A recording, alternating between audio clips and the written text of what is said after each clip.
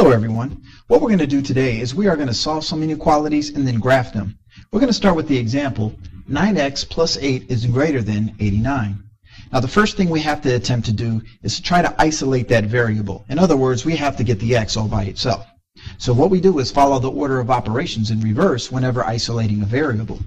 So the first thing we have to do is deal with this addition here, and we do the opposite of that operation. So instead of adding 8, we're going to subtract 8 from the left side of our inequality and do the same thing on the right side of our inequality. 89, take away 8, leaves us with 81. And we drop down our inequality sign. Now this positive 8 and this negative 8 cancel out on this side, leaving us only with the term 9x. Now x is not yet isolated. We still have to get rid of this 9. The opposite of 9 times x would be dividing by 9. So what we're going to do is divide both sides by 9. This side divides by itself to give us just 1, but we never write 1 as a coefficient, so that leaves us with only the x, and we drop down our inequality sign, and we have 81 divided by 9, which is 9. Now what we have to do is basically draw a picture, which means we can have any value that is greater than 9. So what we do is we just draw a snapshot of the number line, which goes on infinitely to the left and to the right.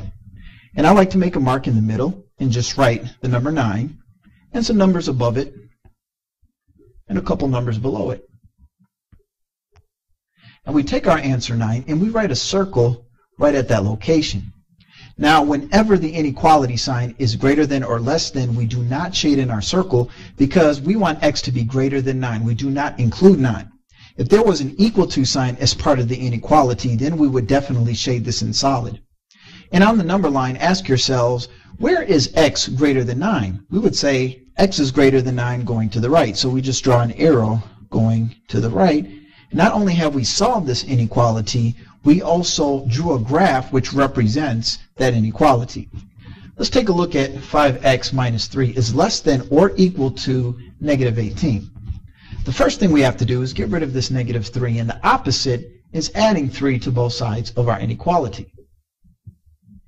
These cancel out, which leaves us only with the term 5x. Now we're going to drop down our inequality sign, and then we have to take the sum of negative 18 and positive 3, which is negative 15. Now to further isolate our variable, we do the opposite of multiplying by 5, which is to divide both sides by a positive 5. This side leaves us with only x, bring down our inequality sign, and negative 15 divided by positive 5 is negative 3. So now to graph this inequality, we are going to write negative 3 here. The next number above it is negative 2 and then negative 1. And then going backwards we have negative 4, and that's good enough for our purposes. You can put a couple more numbers there if you wish, but it's not necessary. Now we're going to put a circle above the number 3. But this time, because of the equal to sign, we have to shade this in solid. And because the values of x not only are equal to negative 3, but less than negative 3, we would say numbers that are less than negative 3 are to the left on our number line. So we would say that the solution for this equation above, or this inequality, is x is less than or equal to negative 3. And this is a graph, which is just a picture, which shows that all values of x are equal to negative 3 or less than negative 3.